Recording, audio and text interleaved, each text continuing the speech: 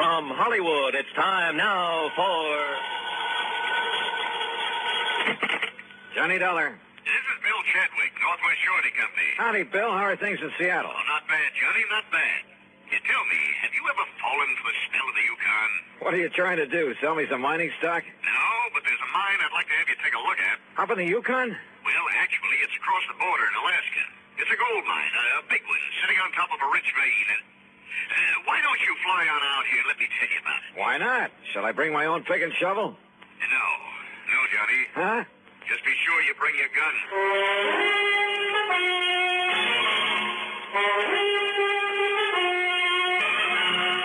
Bob Bailey in the exciting adventures of the man with the action-packed expense account, America's fabulous freelance insurance investigator. Yours truly, Johnny Dollar.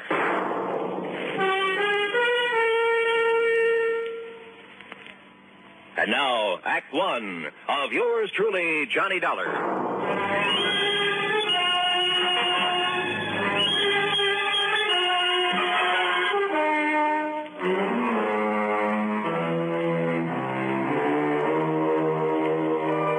Expense account submitted by Special Investigator Johnny Dollar to the Northwest Surety Company, Seattle, Washington office. Following is an account of expenses incurred during my investigation of the Midnight Sun matter.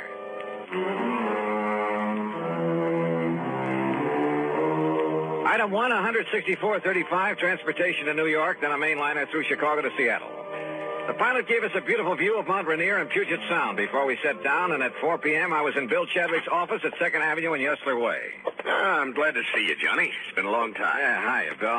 Yeah, here, sit down. Okay.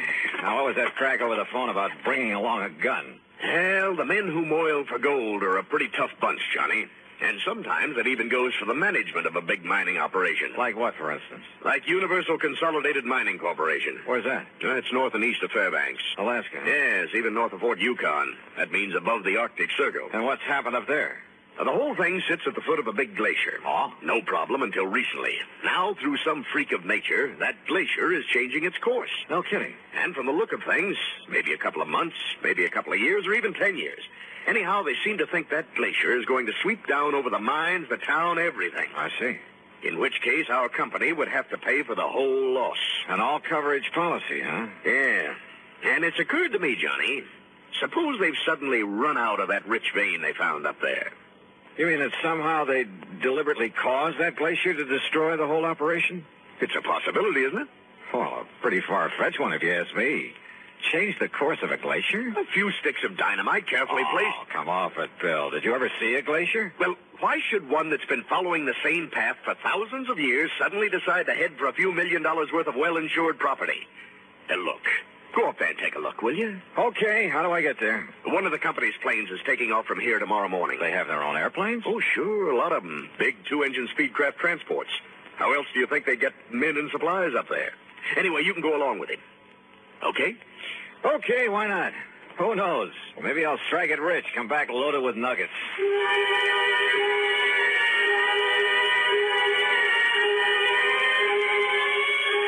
Item 2, $31 even for my room at the Benjamin Franklin and a night on the town. The following morning, well, I suppose I should have wondered why a big cargo plane should take off from a tiny airport far out of town with only the pilot and me on board. Yeah, I should have wondered.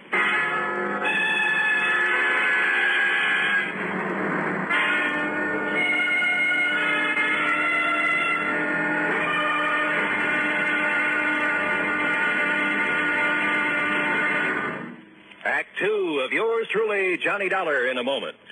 And now for another episode in the life of Sergeant Donald Bellwether, my husband.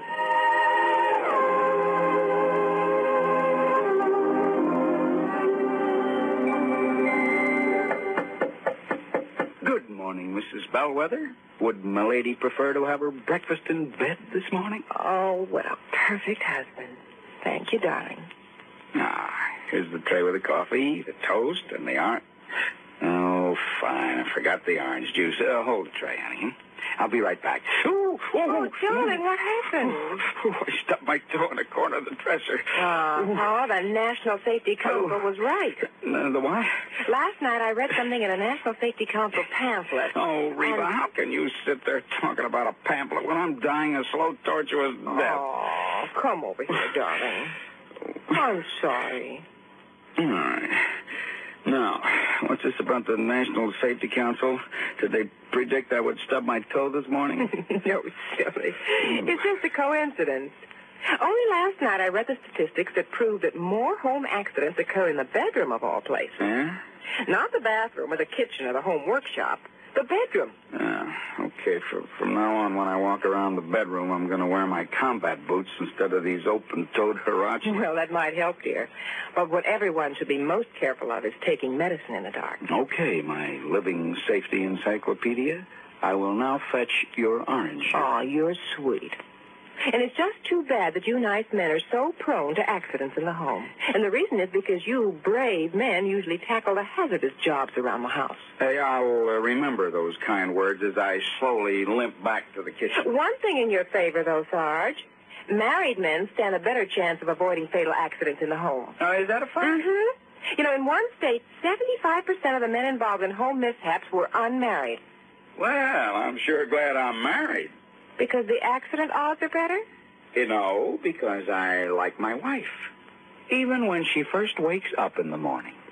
That's my Donald. That's my doll.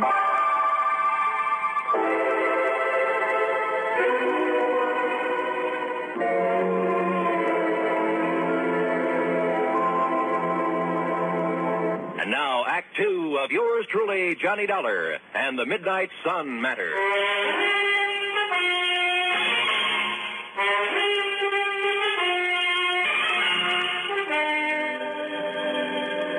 Within a few minutes after I met him at the airport, far east of town the next morning, Cliff Murray had the big twin-engine Speedcraft airborne, and we were heading north to Alaska. And in case you're interested, Dollar, you're the co-pilot on this run. Oh, are you kidding? The only things I've steered around the sky since the war have been Piper Cubs, small jobs. You know something? When you get onto them, these babies are not only just as easy to fly, but a whole lot safer. Want to take over for a while? Well, maybe later. Hey, how come you didn't take this big ship off at the Seattle-Tacoma International Airport? Because of the cargo we have on board. Also, it was quicker and easier to get clearance. We're trying to make time on this trip. The boys up at the mine are a pretty worried bunch these days. Oh, why? There's a big glacier on one side of the property. Oh. Flows down to make the Kanakai River. When it gets warm enough, a couple of months in the year to melt. That's so? But there have been a couple of big ice quakes this spring. Just like earthquakes, only it's ice. And now that glacier's heading for the property. No kidding. That's going to wipe out the airport and everything. Unless they can do something about it. Like what? Divert the course of a glacier? The engineers up there say they can do it. And we've got the stuff for them right here. This cargo we're toting. What do you mean? Oh, didn't you know? No what? Well, we got enough TNT aboard to move a dozen glaciers. Speaking of sitting on a powder keg, and this one had wings. But then after the first shock of realization wore off, well, I even took up Cliffy on his offer to handle the controls for a while. And he was right. The big plane behaved like a doll. By the time we reached Anchorage to pick up mail and food, I was all set to make the landing myself. However, with a cargo of TNT aboard, I was perfectly content to let Cliff set her down, which he did beautifully. Then within the hour, we headed north again over some of the wildest country I've ever seen. Beautiful, though, Johnny. Its own way. Yeah, I never realized there were so many lakes and streams up in this country, Cliff. Most of them are loaded with fish, too. Oh? Yes, sir. Oh, what is it? I said, greatest fishing in this man's world is right down there below us. Oh, watch your language, brother. I'm liable to strap on a chute and leave you to make the rest of the trip alone. A fisherman, huh? Yeah, you aren't kidding. Yeah, one of my favorite spots, right? Ooh. Hey, what's the matter? Nothing. Just a little twitch in my side, my belly. Doc said it was appendicitis last time, but he didn't want to operate. And holy baby, that was a shock. Well, Cliff, anything I can do? No, it's going now. Sure hope so. Sure. It just came on kind of sudden, so. Hey, it's time to call the lads at the mine to be ready for us. How big is the airport up there? 11,000-foot runway. Really? Sure. It's the only way to get stuff in for mines 100 miles around. Speedcraft 231, calling Consolidated. Go ahead, please. Somebody on duty there at all times? 24 hours. Roger, 231, go ahead. We're over Fairbanks on the hour, Charlie. Roger, Cliff, over Fairbanks is 1,400 hours. Then roll out the carpet. We'll set down between 14:45 and 50. Roger, Cliff, we'll be ready for you. And that's that. In less than an hour, Johnny, Johnny, take over. Sure, Cliff. Never been this bad before. Now, listen. No. You listen. No matter what happens, take it easy. I'll tell you exactly what to... You can do it, Johnny. You can do it. Now listen.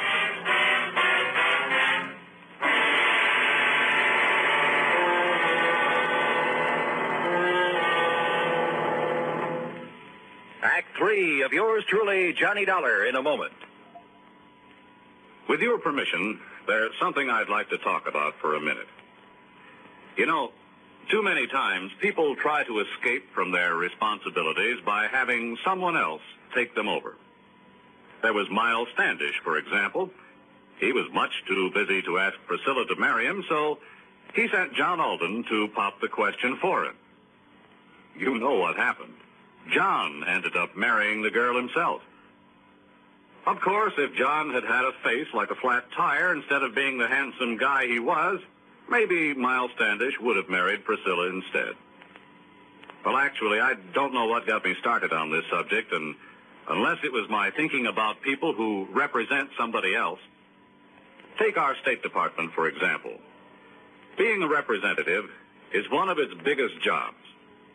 Through the Foreign Service, it helps the Justice and Treasury Departments handle immigration, narcotic, and quarantine problems. And the Secretaries of Agriculture and Commerce look to the Secretary of State to help keep their fingers on the pulse of foreign markets so they can keep the business firms and farmers of America informed on matters of import and exports.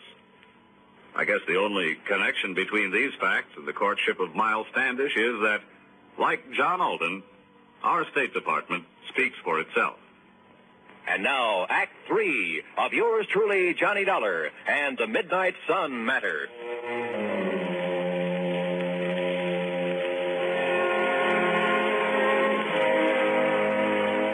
The rest of this report will have to come to you from the records of the airport there at Universal Consolidated Mining Corporation, far above the Arctic Circle. Aboard the big cargo plane loaded with TNT, the pilot crippled with pain, I was a little too busy to make notes to scribble any fancy dialogue. Here, then, is the story as recorded at the tower of the airport. The time is 2:35. Well, there goes the boss's plane to pick up his daughter in Fairbanks, Charlie. Hey, Paul, isn't Cliff about due with 231? You said he'd sit down at a... Speedcraft 231, calling Consolidated. Hey, is that Cliff? Speedcraft 231, calling Consolidated. It doesn't sound like him. Hello, Cliff. No, this is Johnny Dollar. Dollar? Yeah, it's his passenger. Go ahead, Johnny. Cliff is. Look, I've had to take over for him. He's sick. Cliff will give me whatever instructions I need. You sure you can make it, Johnny? Charlie, this is Cliff. Go ahead, Cliff. Johnny can make it. Well, what about that cargo, that TNT? Can you dump it? I can't dump it. Johnny can't leave the control. Okay, then, Johnny, we'll give you all the help we can from here. Thanks, Charlie. Have you passed the Snake River marker? In about 2 minutes, I think. Okay, now just remember your letdown is on a heading of 035 degrees from that marker. 035 degrees from the Snake River marker, Roger. And, well, now just take it easy, Johnny. We'll get you down here okay. Thanks, Charlie. Well, it looks like we may have a problem on our hands. Listen, if Cliff says Dollar can bring it down, he can. Just you take it easy when you talk with him.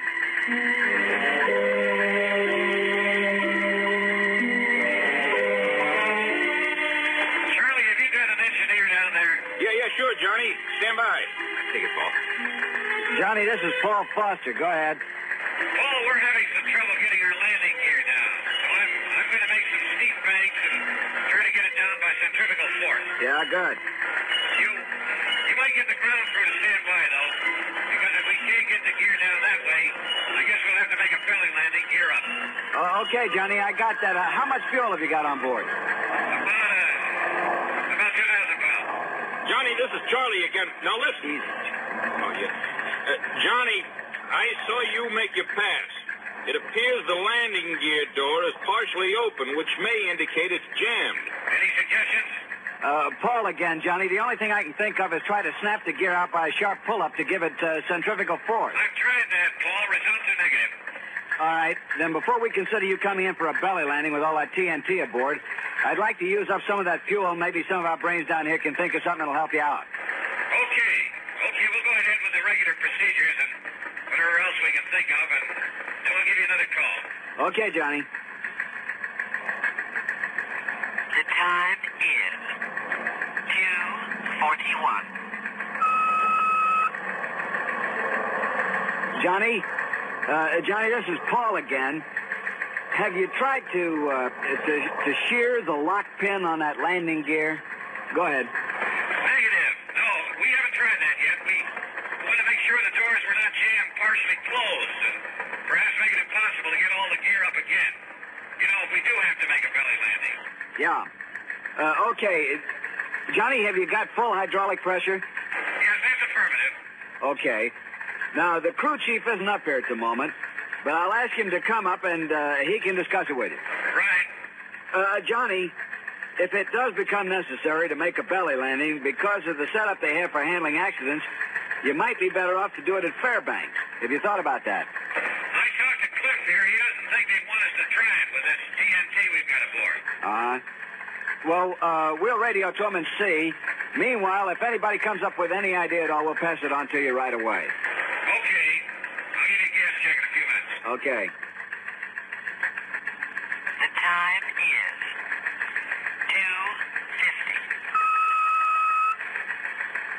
2:50. Johnny, Don Wilkins, our chief engineer, would like to talk to you. I'll put him on the horn. Johnny, this is Don Wilkins. Have you tried the landing gear handle up and down quite a few times to see if it extends any further at any time? Yeah, we've tried it several times.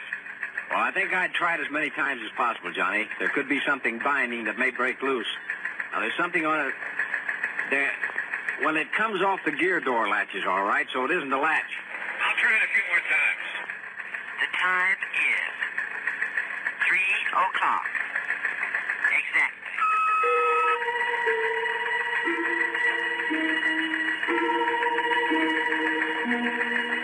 Johnny, this is Paul. How's your fuel situation stacking up now? We have about 950, about 960 pounds.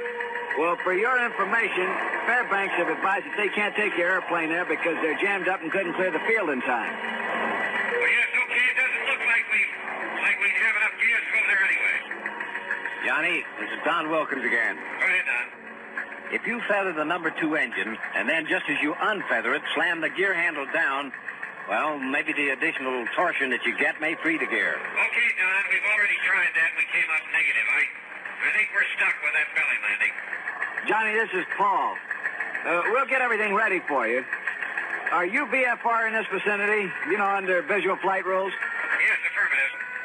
Johnny, there's one more thing we'd like to have you try, and that is completely unload your hydraulic system, and then try free-falling your landing gear. Did you get that? I did that twice, Don. No luck with it. Well, let's try it again. All right, Johnny, fine. The time is 3:28. Johnny, we're going ahead with preparations for a belly landing down here. I see you buzzed the field a couple of times, so you know how much room you've got. You think it looks like much from up here? Now listen, we're going to foam the runway for you. You hear me? Put foam on it. We're doing it now, and that'll kill some of the friction.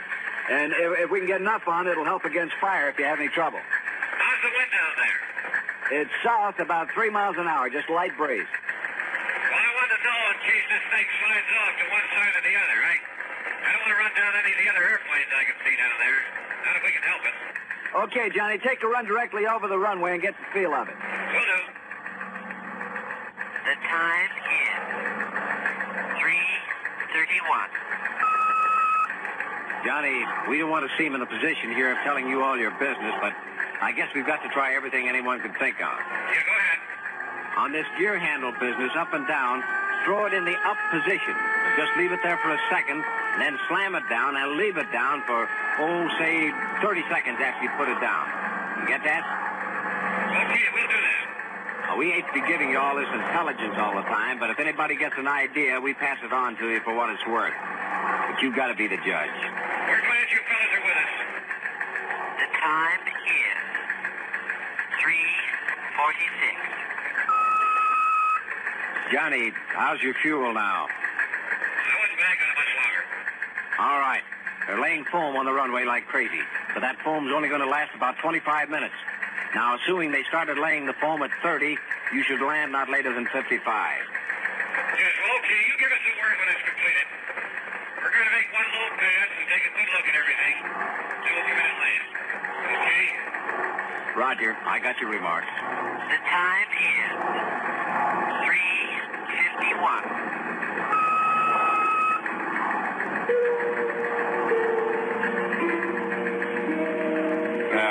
Hi, Johnny. I just wondered how you are and how things look to you. Okay.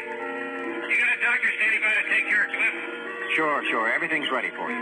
One comment. Listen. Do not, repeat, do not feather the engines when you sit down. Got it. We'll comply. Okay, Johnny. Okay, we're all set, Don. We're going to make a practice pass over the field prior to the final landing. Okay, Johnny, I won't be talking to you anymore. Paul will take over on your approach and get you down. We're all set for you when you arrive. Good luck. Yeah. Okay. The time is 3:54.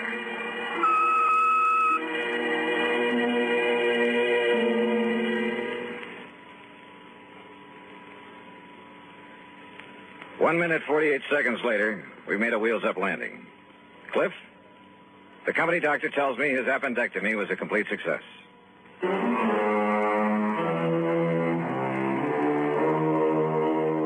hard-bitten bunch of miners, did you say? Listen, those boys up in that lonely outpost are the salt of the earth.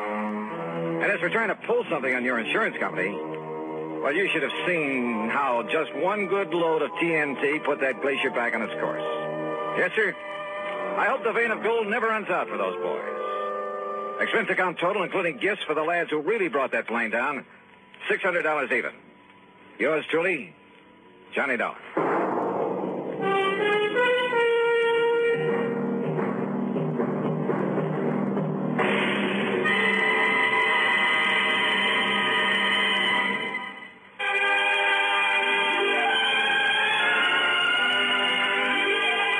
Truly, Johnny Dollar, starring Bob Bailey, originates in Hollywood and is produced and directed by Jack Johnstone, who also wrote today's story. Heard in our cast were Gene Tatum, Frank Nelson, Russell Thorson, Barney Phillips, Harry Bartell, and Forrest Lewis. Be sure to join us next week, same time and station, for another exciting story of yours truly, Johnny Dollar. This is Roy Rowan speaking.